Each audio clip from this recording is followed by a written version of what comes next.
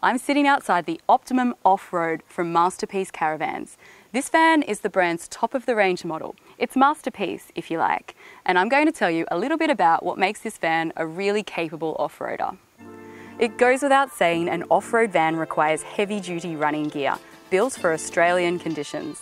Masterpiece manufactures its vans in Melbourne, and for the Optimum have created a custom-designed and engineered hot-dipped galvanised chassis riding on 4.1-tonne Cruisemaster XT suspension.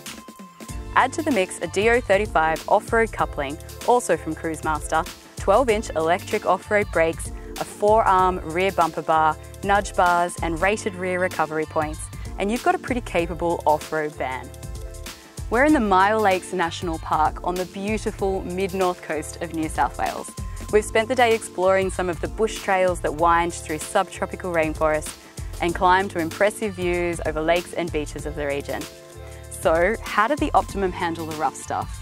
Well, for a tandem axle van that weighs in at around 3 tonne, not bad at all.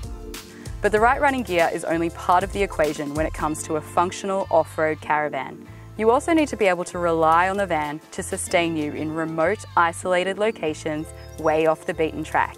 And when it comes to self-sufficiency, the Optimum excels. There's a massive 219 litres of fresh water storage on this van, split across 3 independent tanks, each with a dedicated 12-volt water pump. There's an endless hot water service and a 100-litre grey water tank.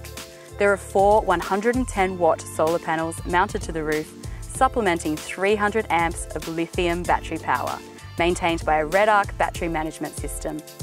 A massive 3,000-watt Red Arc inverter keeps your appliances running while you're out the back of Burke. So that's it in a nutshell, the key features of the Masterpiece Optimum that make it a capable off-roader.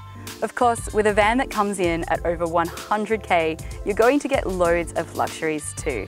A spacious ensuite, functional kitchen, comfy inner spring mattress, a huge fridge freezer, aircon, a heater, a microwave, a washing machine, a fusion entertainment system, you name it.